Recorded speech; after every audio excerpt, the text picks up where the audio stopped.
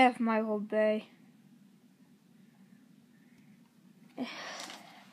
Where do I start? Michael Bay's big box office cluster shit. So back in the 1999, he wanted to make a horror movie that was PG-13. The Mummy.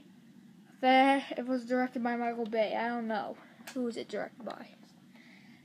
But this movie, well, first off, it starts off with a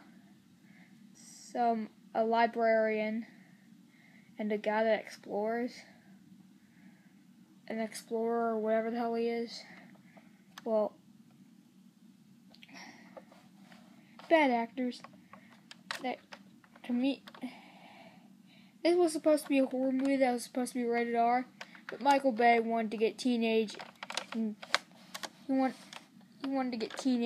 asses into the seats. So he wanted to get teenage asses into the seats of the movie theater. So yeah, he made it PG-13. Genius. It was supposed to be rated R.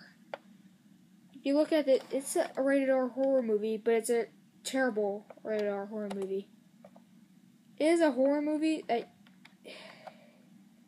well, it's not that terrible. There are some cool scenes. There's some cool fight scenes in it. But overall, it's creepy and disturbing as hell. For one part, the mummy just murders this guy and sucks his soul. Another part, the mummy kisses a girl when she's sleeping. Thank goodness the guy came in and stopped that disturbing ass scene. Thank you, guy. Thank you. For overall, his character is a guy that, I don't know, wants to break the curse and kill the guy before he turns that girl into a bride of like a mummy or something. I don't know.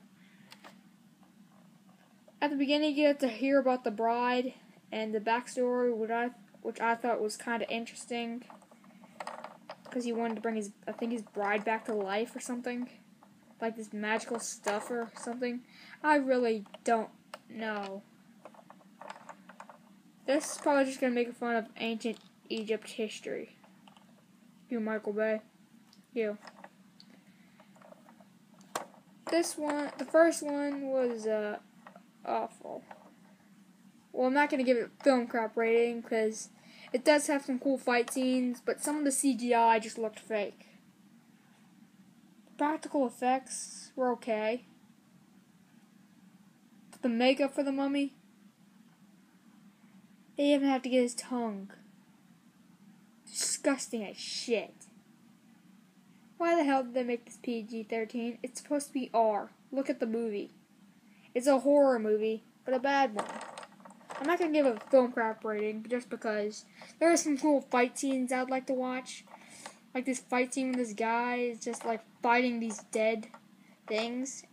And there's like the girl and this other guy that's like, I don't know, a guy that stabilizes the mummy lord. In one part, the mummy lord turns back to human. Wow. They just use some ancient Egypt magic or something?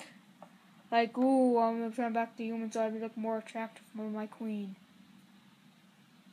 What the hell? In one part, she kisses the human lord for something. I don't know, maybe to distract him so they can, like, get to her or something. Well, anyway, I'm not gonna give it a full film crap rating. There is some cool fight scenes. There is a little bit of cheesy lines in it. They're like, oh no, the mummy's rising. There's also some cheesy lines with like the curse rising up. There are some cool fight scenes in it, so I'm gonna have to give props for that. The CGI sometimes looks like it was a Terminator, a mummy Terminator from the movie Terminator. Sometimes it looked like that for the CGI. If that actually is CGI, it might be props, I don't know. It was filmed in 1999. It's a horror movie. Only check it out for the action sequences. If you have it on DVD, then skip through it. Watch some of the action sequences. It's gonna be only watch the action sequences. I think that's the coolest part of the movie. For overall, that has zero character development. The dialogue, I don't know, some kind of ancient lack of ancient Egypt lore, and lots of stuff else. Because the mummies don't look like that. We used to know the mummies as some paper towel guys. I'm not going to give it a film crap rating just because of the cool action sequences. But I'm going to have to give it a really cheesy rating. Because it is really cheesy. It is really mummy. Yep, it's Halloween rating time. But here's the thing. Only just watch it for the action sequences. It's still a horror movie because of the mummies and stuff. Yeah, it might not be a horror movie just because it has like the creatures that are like monsters or something. But anyway, it's still a horror movie, a PG-13 horror movie.